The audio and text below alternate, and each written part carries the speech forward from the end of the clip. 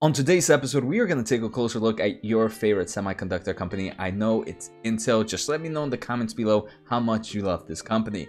So unfortunately today, Intel ended the day closed down about 5% down. And I do want to say there are some bad news affecting the company right now, but there's also some good news for this big giant. If this is your first time here, make sure to hit the thumbs up, make sure to hit the subscribe button, check out the pinned comment for a lot of great links, and also my new tech channel where I post on a daily basis. So let's get started. I do want to thank the Motley Fool for sponsoring this video, and make sure to check out fool.com/Jose to get the top 10 stocks to buy right now. So just a quick price action on Intel today. The stock dropped about $2.30. That's about 5.3%. And we can see it hasn't been the best year for Intel. From its 52-week high, the stock is down almost 29%.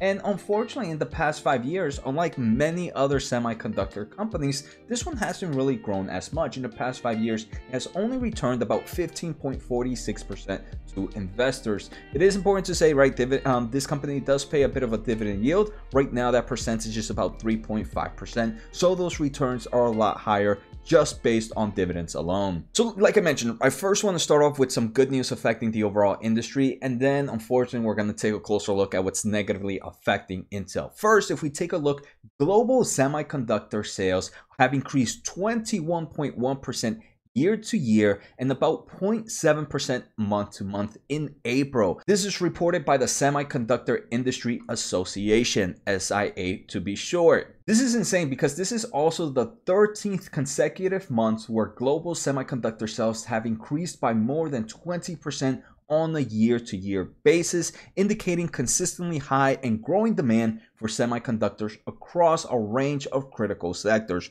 One of those sectors is definitely the data center markets, one that I'm super bullish on, and obviously one that Intel is a player in. They do mention that sales were up compared to April 2021, and one of the biggest growths was in the Americas. The Americas actually grew 40.9% compared to same time last year. I do believe this is probably where a good portion of data centers spending is being used at the moment. Number 2 is Europe with about 19.2%, and in Japan with 18.5% growth. They do also share kind of month to month, and month to month Americas grew 3.1%, but we are kind of seeing a slowdown in China, down 0.6%, and down in Europe 3.3%. I wonder if things kind of happening in the region right now are impacting that month-to-month sales. And for those that want to see a pretty cool graph, here's one about semiconductor revenue since 1996, and we can see a nice uptrend overall in the past 28 years. All right, so next, some other good news about Intel, your favorite semiconductor company. They're actually partnering with one of my favorite semiconductor companies, and that is Nvidia.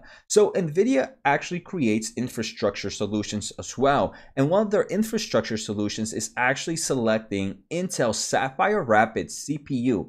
And Sapphire Rapids, it's Intel's next generation of server processor, and this is going to go in their Nvidia's DGX H100. For those not familiar with the DGX H100, these are pretty much the infrastructure play that Nvidia has kind of created to kind of form a new form of revenue segment. And here we can see the DGX H100 comes with about 8 Nvidia's H100 or the Hopper GPUs, which is their next architecture. And previously, they never mentioned which CPU was going to go into the system. They just mentioned that they were going to be using dual x86. Now, in the recent chat, the CEO of Nvidia has confirmed that they will be using Sapphire Rapids, which I think is a pretty interesting move. The reason being is because the previous generation, the DGX A100, which was on their Ampere architecture, was actually running AMD's second EPYC generation CPU. So they're kind of shifting from AMD here to kind of Intel. Jensen just mentioned that he continues to have great partnerships with Intel and AMD,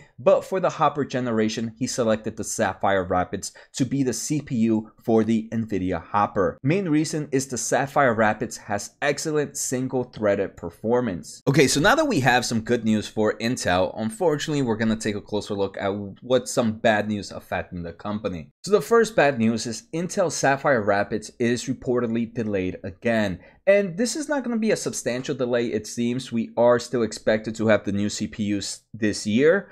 Again, so I don't think it's going to be a big issue. I think this is more just annoying for investors because Intel has definitely been one that has been delaying their products a lot recently. I mean, one of the bear cases I would say here is if they continue to delay, then maybe a company like Nvidia might be like, even though we kind of chose the CPU Sapphire Rapids for our infrastructure play, if you don't have the product with us, then we're gonna be forced to go with AMD. So right now, it seems like it's not gonna do that. But if this delay continues, I can see kind of a shift like that happening maybe in the future. The final news I want to take a closer look at is probably the main reason the stock price is down right now. Is Citigroup kind of mentioned that they are providing even more caution for Intel investors, as they believe that Intel is going to miss their Q2 earnings and they might even cut their kind of outlook. And it's reportedly that Intel's management mentioned some form of slowdown due to macroeconomics for some of their customers, and for that reason Citigroup is a little bit more cautious. Citigroup has actually already kind of downgraded Intel before due to kind of PC sales slowdown, and now this is kind of just more affirming that bear case that they had before.